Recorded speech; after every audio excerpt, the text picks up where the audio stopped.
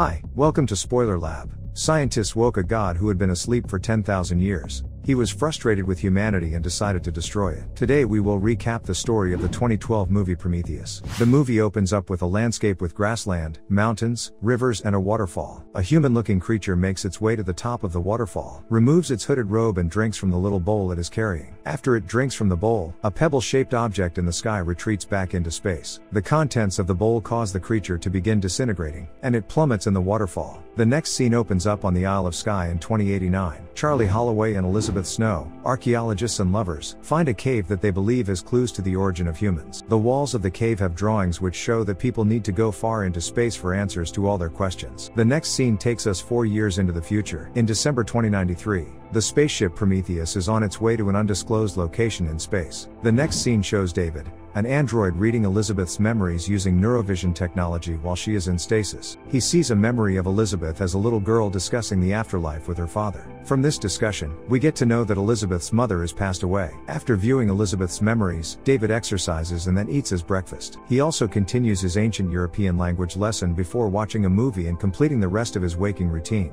Just after he is done, the computer aboard the spaceship alerts him that they are already close to their destination. He goes to the cockpit and opens the blinds on the windshield. He is transfixed by the sight of what happens to be a planet with one ring around it. He returns to where the other crew members are placed in stasis and notices that Meredith Vickers, the person in charge of the expedition, has woken up from her hibernation. She is doing push-ups. She asks him how long the expedition had taken, and he replies that it has taken precisely 2 years and 4 months. She also wants to know if any of the other crew members have passed on, to which he replies in negative. Meredith then instructs him to wake them up. A voice can be heard telling the crew members to drink fluids and consume high-calorie shakes as they eat. Meredith sees Yannick, the captain, attending to a Christmas tree. She is flabbergasted and asks what it is. Yannick replies by saying that it is Christmas. She then informs him that mission briefing will begin soon. In another part of the ship, Milburn, a biologist, introduces himself to Fifield, who categorically tells him that he is not interested in making friends. Mission briefing begins with Meredith introducing herself to the rest of the crew. David then puts up a holographic video from a tablet in his hand. In the video, Peter Wayland, the head of the organization that organized and funded the expedition, tells them they are here to find the engineers who presumably created humans. These engineers would be able to tell people where they came from, what their purpose is, and what awaits them in the afterlife. Wayland decided to organize this expedition after he had met with Charlie and Elizabeth and heard about the rock paintings that tell the way to space. Wayland appoints Charlie and Elizabeth to lead the expedition.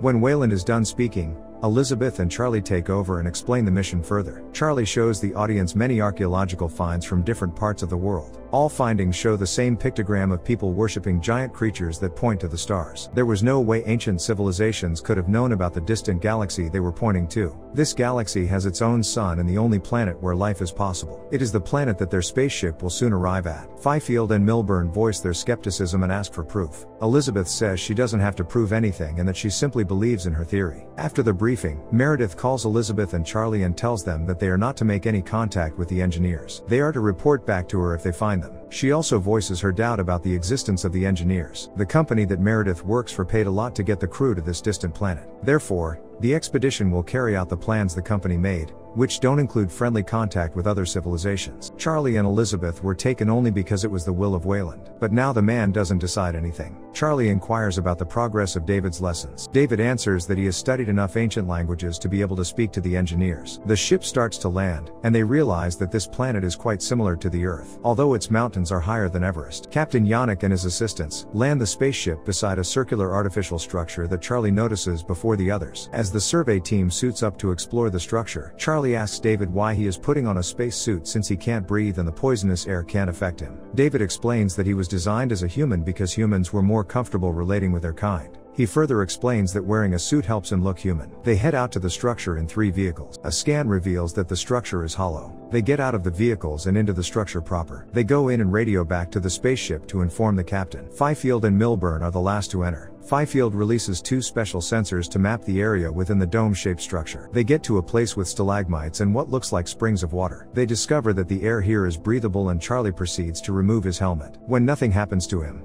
The others follow his example. They keep going deeper into the structure. David finds a slab of rock in the wall with a sort of code and some sticky stuff. He feels it is impressive. Before the others know what is happening, he uses his knowledge of ancient languages and the sticky stuff to trace the patterns of the code. This results in holographic human-like creatures running through the structure. David allows them to run right through him, but the others duck out of the way. This leads the exploration team to discover the decapitated remains of one of the engineers. It seems like it was decapitated by a door. Back at the ship, Meredith is shocked, while Yannick mocks her disbelief. Fifield makes a ruckus about having seen enough and convinces Milburn to follow him back to the ship. With Milburn and Fifield done, the rest turn their attention to the body and the door. Elizabeth uses a carbon reader to estimate that the body is about 2,000 years old, while David climbs to what is presumably the key to unlock the door with the aid of a ladder. David opens the door before the others are aware, and they find the head of the body on the other side. They are now in a chamber filled with peculiar-looking vases and a sculpture of a human-looking face. David tries to examine one of the vases, but Elizabeth stops him, telling him not to touch anything. But when the others move off to other parts of the chamber, David examines one of the vases. He notices a black fluid coming from the top of the vase and proclaims that the fluid is organic. Elizabeth notices the murals on the walls changing and they start leaving the chamber, but not before taking the head of the decapitated engineer they found at the door. Yannick notices the onset of a storm. He calls out to the exploration crew to start making their way out. Meredith adds that they have only 15 minutes to reach the ship. Elizabeth and Ford put the head into a transparent bag while Elizabeth calls out to Charlie and David. David secretly puts one of the vases in a bag before rushing out. Black worms come to life and start moving under David's feet. They make their way to the vehicles outside, start them and begin driving towards the ship. The storm is close behind them as they head to the ship. Then as they get into the ship, something happens. The bag containing the head falls off. Elizabeth runs back to get it, and the storm blows her away. Charlie follows her in one of the vehicles. The vehicle is blown away,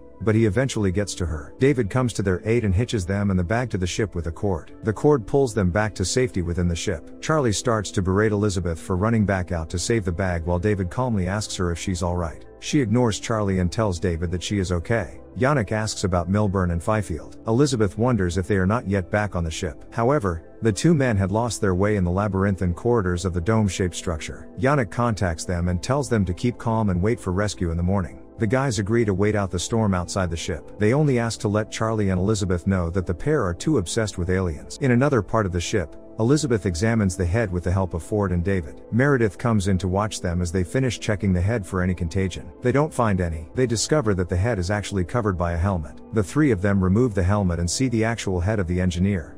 Elizabeth instructs Ford to use a device to send electricity into its brain. This is how they plan to convince the nervous system of the engineer that it is alive. She initially sets it at 30 amps but increases it up to 60 amps. The face starts to move. Then the scientists attempt to reduce the voltage. However, the device appears to be out of order. They have to contain it as it has started releasing an unpleasant odor. The head eventually disintegrates in the containment box. Frustrated, Charlie takes a drink and leaves the lab. But Elizabeth doesn't want to give up on the research and plans to take a closer look at the remaining fragments of the engineer. The next scene shows David speaking with someone in a stasis pod. As he exits, Meredith stops him and asks him what the person said. David is initially reluctant to tell her, but she threatens him. He eventually relays the mysterious man's words to Meredith. Try harder. David then removed the vase he brought into the ship from the refrigerator. Meanwhile, Elizabeth and Ford are examining the DNA of the engineer. They discover that its DNA matches that of humans. David also brings out an object covered in slimy liquid from the cylinder. This object looks like a bottle. David pours a drop of dark liquid and carefully examines it. Meanwhile,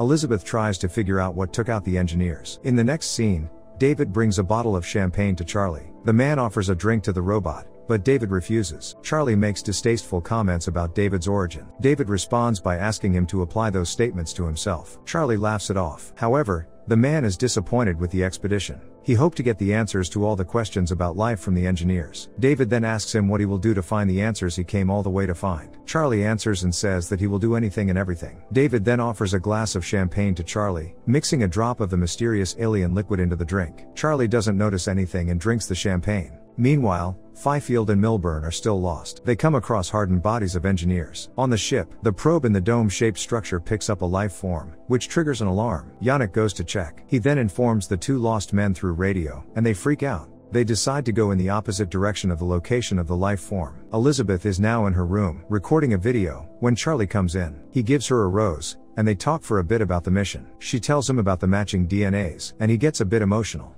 They eventually sleep together. Elsewhere, Yannick and Meredith have a conversation that ends with Meredith inviting him to her room. The storm is still raging outside. Meanwhile, Fifield and Milburn find the chamber that Elizabeth's group found earlier. They are just looking around and chatting when Fifield notices something moving in the black liquid on the floor. Milburn goes to take a look at it. He sees a snake-like creature. He tries to examine it closely, and another one appears on the scene. He calls it in. He sticks his hand out to it, and it bites his fingers and wraps around his arm, breaking it. When Fifield tries to help, the creature sprays his helmet with a corrosive liquid. Fifield backs off and falls face first into the black liquid, while Milburn does not survive. It's morning, and Charlie wakes up in Elizabeth's room and notices a reddish tint at the corner of his eyes. At that moment, Yannick calls Elizabeth and tells her he has lost communication with Fifield and Milburn. Yannick follows the others out to the structure while David is left behind. As they leave, David cryptically tells Charlie to be careful. While the others are looking for the two lost men, David drives into the building with one of the vehicles. Only Meredith knows where he is. He opens a door that no one else has seen. It leads him to a room full of the same vases he carried back to the ship. After giving Meredith a good view of the room with his body cam, he switches it off. Meredith does not expect this, and she curses under her breath. Meanwhile, the others had gotten to the chamber where the snake-like creature attacked Milburn and Fifield. They find Milburn,